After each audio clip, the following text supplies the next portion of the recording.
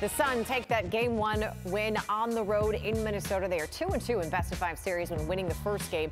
They did, however, lose in 4 games in this same round last season after they beat the Liberty in the opener. This win, of course, puts Connecticut 1 step closer to making the WNBA Finals. They've made 6 straight semis, but they've only made the finals twice in that span. They're 1 and 3 franchises actually to never raise a banner in the WNBA.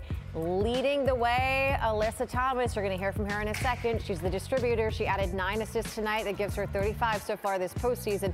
That is the most assists for the player's first 3 games of a postseason in WNBA history. Well, what a setup for Alyssa Thomas to join us here on SportsCenter. One of 4 players in double digits for that Sun victory. What was the key to the matchup here, Alyssa, especially from a defensive standpoint? You guys held them to just 8 points in that fourth quarter. Yeah, I mean, like you said, the defense. They were playing amazing. Fee's been playing amazing in the first round. And for us, it really came down to getting stops and executing on the offensive end down the stretch. You just heard the stat we just gave, about 35 assists for you through the first 3 games of the playoffs. But how about this? You were 1 assist shy of a triple-double tonight, 17, 10, and 9. How much responsibility are you putting on yourself to miss everything for your team right now? Yeah, I'm one of the leaders of this team. I've been here my whole career, and you know, nothing changes. We're in the pursuit of a championship, and when you start on the road like this, Game 1 is important, especially on the road, and it started with me today. Well, I got to ask about your last bucket of the game. I mean, defense on both sides was kind of tight there towards the end. Looked like the play was falling apart, and all of a sudden you knocked down a big jumper. Take us through those final seconds of that particular play. Yeah, I mean, we really didn't have a play. More so, we're kind of chaotic, and you know, I just liked the matchup that I had on me. I just scored the previous possession, and you know, when I saw my opening, I took the shot. All right, so it's a best-of-5 series. You take Game 1, but you do it on the road. You've been around basketball for a long time, obviously. Give us an indication, the value from a player's perspective of going on the road to get that W for the first win in the series. Yeah, I mean, it's huge. We always talk about you need to at least get 1, and Game 1 is the most important. You know, after Game 2, you get to go home and have 2 on your home court. So getting 1 is important. You would like to get 2, but can't always be stingy. So getting that first one is really important for us. Well, you can't get 2 if you don't get the first one. So Game 1 is in the books on the Sun side. We'll see what happens in Game 2. Alyssa Thomas joining us here on SportsCenter. Appreciate the time. Thank you so much. From Alyssa to Andraya Carter, who's back with us. This game went back and forth more than a dozen times throughout the course of the game, and the Lynx had a chance to tie it there at the end with that 3. What did you see as that play unfolded? Well, Alyssa Thomas said you can't always be stingy in regards to the series, but let me tell you, this Connecticut Sun defense is always stingy. That is what they are known for. They are the stingiest defense, and on this play, they're stingy, taking away every opportunity from Minnesota. They know they're looking for a 3. Look at Duana Bonner. High hand, she switched on to Nafisa Collier to use her length. They deny, they're physical, they're aggressive, they stay with you defensively, and that is exactly what they did. They did it all night long, but to do it on this possession when they absolutely needed it, it was easy for them because that's what they always do. They hang their hat on their defense. They did it all night, but especially in that moment, it won them the game. It wasn't just that moment. It was also the quarter, too. They held them to just 8 points. Yes. When you look at this win as a whole, when you factor in the other 3 quarters as well, what is something else that you take away? Well, we have to start with who you just interviewed in Alyssa Thomas, because she really is the engine. That has been her nickname for this team. Things start and finish with the play of Alyssa Thomas, and she is a triple-double machine. When you talk about leading the league by a long shot in playoff triple-doubles, Alyssa Thomas gets it done. She can shoot the basketball in that mid-range. She has perfected that little one-arm shot. Mind you, she's playing with 2 torn labrums, so we have to keep that as a factor. Ouch. But the way she finds her teammates, her toughness on defense, she can guard multiple positions. With Alyssa Thomas, she is so dynamic, so strong, and so skilled, and she never gets tired. But a second key when it comes to this win, there have been games for Connecticut where Alyssa Thomas almost has a triple-double. Duana Bonner struggles from the field, and it's not enough. They still don't get the win. In a game like tonight, with the addition of Marina Mabry, DeWanna Bonner can struggle scoring, and Marina makes up for that scoring. That's why Marina Mabrey has been the biggest trade this WNBA season. You almost get a triple-double from Alyssa Thomas. DeJounte Carrington plays well, 13 points, but DeWanna Bonner struggles from the field. You still keep DeWanna on the floor because she gives you so much else defensively and so much with experience. And you've got Marina, 6 threes on a Connecticut Sun team that struggles to find the basket from beyond the arc.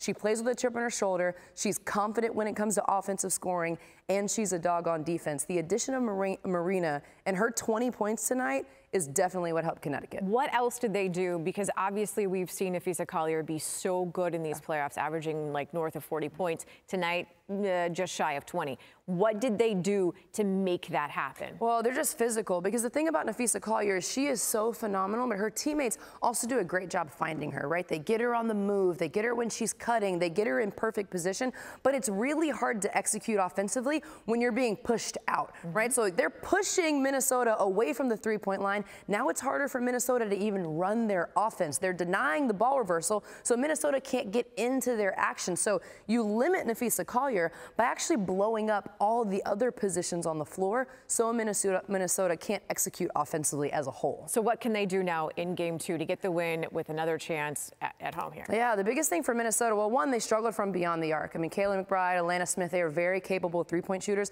They struggled. Minnesota averaged just under 10 threes a game in the regular season. Minnesota only hit 5 threes in this game. So in a game where you lose by 3, you start to think, oh my goodness, if we just hit one more 3, or even 2 more threes, it would have been a big difference. You know? They struggled from beyond the arc, but a lot of that came because they weren't patient offensively. They let Connecticut dictate their offense. So when the defense is dictating the offense, you want it to be the other way around. When you're on offense, you want to beat the defensive rotation. You want the defense to always be catching up to you. That's what Minnesota usually does, but Connecticut's defense has been their kryptonite this season. All right, so Game 2 is on Tuesday, 9:30 Eastern on ESPN2. Let the semifinals begin. Game 1 between the Sun and the Lynx. It's also like trophy day, because earlier you got head coach Cheryl Reeve being named the 2024 WNBA Coach of the Year, and for the Lynx, Napheesa Collier, Defensive Player of the Year.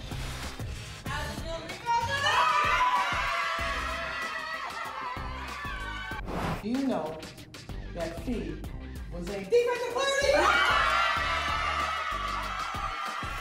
Like the little pregame shower situation. Mid-second quarter, Lynx down 2. Courtney Williams finds the Defensive Player of the Year for some offense. 2 minutes to go, Sun down 1. DeJounte Carrington going to find Alyssa Thomas, who was huge in this game. Sun up 4 at the break. Now tied at 46 in the third. Thomas, Marina Mabrey for 3. She did that so many times in this game.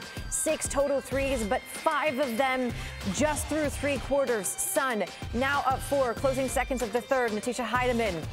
Williams, that's another 3. The Lynx, though, finished the quarter up 5. The Lynx did not shoot great for 3, but that one made it a decent lead going into the fourth. Collier nailing the jumper. Lynx up 1, Sun back up 1, back and forth they win. Sun in transition after the block shot. Carrington finds Bonner. Bonner only had 10 points. Sun up 3, but Thomas was great, 17. She was also 1 assist shy of a triple-double as the shot clock expires on that one. Then closing seconds of the fourth, the last chance for the Lynx. Collier with the chance, but no, that is off the mark, and the Sun win Game 1, 73-70.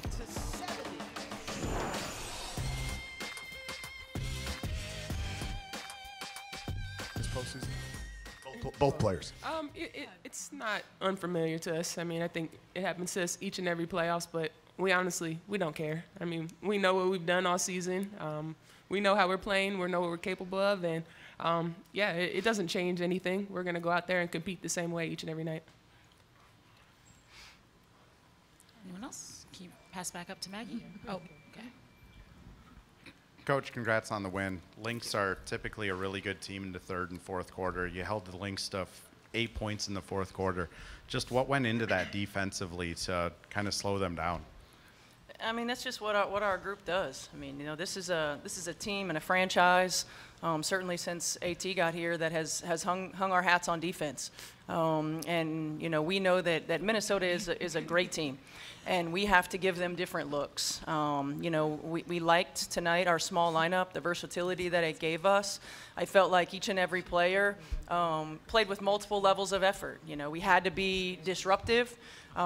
We had to try to force them into uncomfortable shots and understand that they're going to make uncomfortable shots.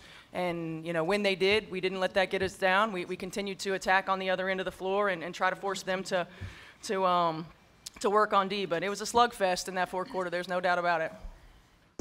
I personally love the fact that they were just sitting there munching on some popcorn, a little salt, a little carbs. Need all that. Alyssa Thomas, Dawana Bonner became the first pair of teammates in WNBA history. 10 points, 10 rebounds, and 5 assists together in a playoff game. Well, how about this for a semifinal matchup? A rematch of last year's WNBA Finals. Liberty looking for revenge. Aces on the hunt for a three-peat. And guess who was there? Oh, Spike is in the building. I can't wait for this. Stewie came out looking like, who gonna check me, boo? She's got Alyssa Clark on her there. Didn't matter, Euro step for the layup. And then A'ja Wilson on the contest, and Stewie just shoots right over. And then right before the end of the half, Liberty up 10. Chelsea Gray trying to check Stewie in the post. She out here like she's teaching lessons for a living. She had 20 points in the first half, 8 of 10 shooting. Against Clark, she was 4 of 5. Against Gray, she was 2 of 2. Against Wilson, she was 1 of 2. Liberty had a 10-point lead at the break. Third quarter, though, Kelsey Plum. We are down, but we are far from over. Layup there. She had 12 points in the third quarter. Rest of her team had 12. And then, little chat session with Spike. I can't say exactly what was said, but I told him that he should talk louder. Ooh, okay. Don't forget, Kelsey is here for all things competitive. Knocks down the corner three there. It was a 9-point game going to the fourth. They were down 18 at one point. It's 75-67. Stewie kicks it out to Sabrina Ionescu. Bucket. Who's loving it? Spike. 21 points, 5 assists for Sabrina. It's 78-67. A'ja Wilson. She had 21 points, 6 boards. Gets the roll there. Good game, not a great game, and they needed one because Stewie was out here balling where the money resides. 34 points, 12 of 19, 4 30-point games in the playoffs for the Aces, against the Aces for Stewie. There is a feeling when you get hot in this building, and it feels like you're the orchestra leader of this incredible group of fans. What does it feel like in that moment when you're hitting threes, they're on a string, and you are leading the music? This is what it sounds like. Well, New York, thanks for showing up, showing out today. What will be the keys to not being complacent and coming out with the same type of energy on Tuesday night? We're hungry. We just want to continue to be better. We know that tonight we got the win, but it's more than one win to win a series, and we're going to be ready on Tuesday. So with that 34-point performance, Stewie ties Angel McCoughtry for the second most 30-point games in WNBA postseason history. Only one player has more than those 6, and that's the all-time leading scorer and the GOAT, Donna Taurasi, with 8. So Andraya is still here. Like there are really only a few more things we can say about Stewie. She was really good, but how? How did she get it done? Why was she able to be so dominant? Well, I love the question when you say why, because the one answer that we didn't show, so post-game, Holly Rowe asked Stewie kind of how she was able to get this done or what was motivating her, and she brought up last season. She said she owed those fans something more than what she did last season. You have to remember, in Game 4 of the WNBA Finals against Vegas, it was at home. Breanna Stewart struggled. She was 3 of 17 from the field. She brought that up tonight after she had a 30-piece. It was efficient. They got her on the move. They being the New York Liberty. Well, the Aces got a lot of her as well. But the way she was able to play with the ball on the perimeter, go off of screens, hit mid-range jumpers, she scored from all around the court, and their offense flowed through Breanna Stewart. And she had a chip on her shoulder, and it showed. Speaking of chips on shoulders, I think Kelsey Plum wears hers very well. Also, you can't ignore Spike. You got to engage him, and no one can do it better than her.